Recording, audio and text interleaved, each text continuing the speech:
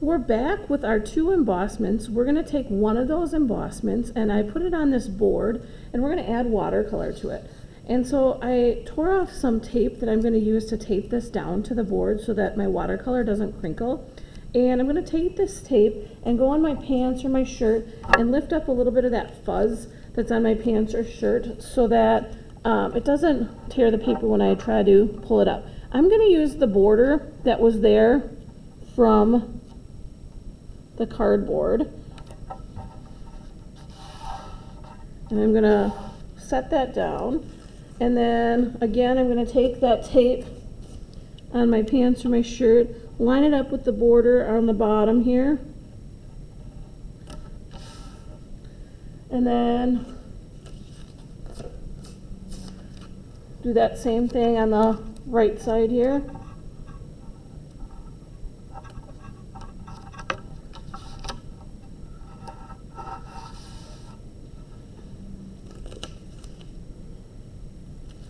And then do the same thing on the top of this as well.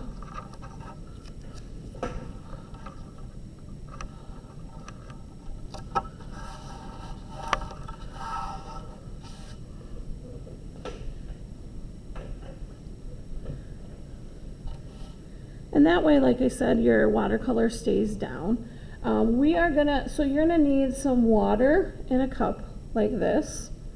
And then you're going to always have some paper towel with you whenever you do watercolor. Because if you make a mistake with watercolor, it's really easy to blot it up if you catch it right away. But if you have to run to the paper towel dispenser and get that paper towel, sometimes it's too late. So if you have it right with you, it makes it a lot easier. We're gonna just use this pan watercolor here. And you can do mixing in the trays right here. And so I know most of you are familiar with that.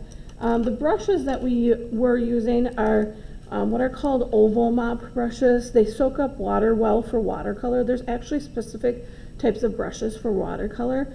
The bigger the brush, the bigger the area you're doing. The smaller the brush, you're working on smaller areas. So keep that in mind because you don't want to use too big of a brush for certain areas. I'm going to start with the background first. And I'm going to do the background around. I have some fish here, the turtle, the coral. So I'm going to lay down some of that. I want to do a blue color, and I'm going to kind of start with the medium type brush because I've got to go around some areas. And like I said, you can mix up paint. So if I wanted to mix this blue and I wanted to mix it with this other blue, I can make my own kind of blue here in the upper part of my tray. Watercolor is meant to be light and transparent. And just a word for advice here is you can always get darker, but it's harder to get lighter. So really start off nice and light, and then you can build up your colors.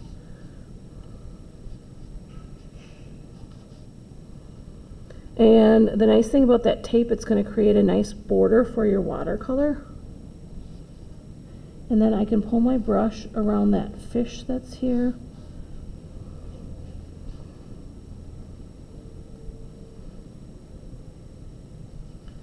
And that fish I wouldn't do until this blue is dry because otherwise those colors with watercolor tend to bleed into each other.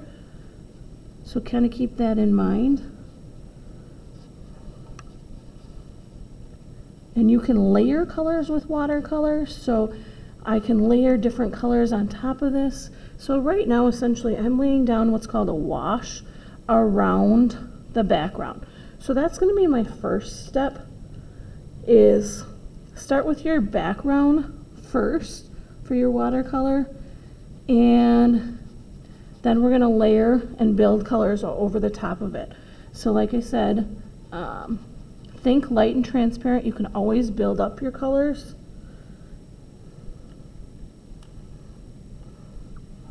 As you go. So there's another fish over here. I'm going to go around that.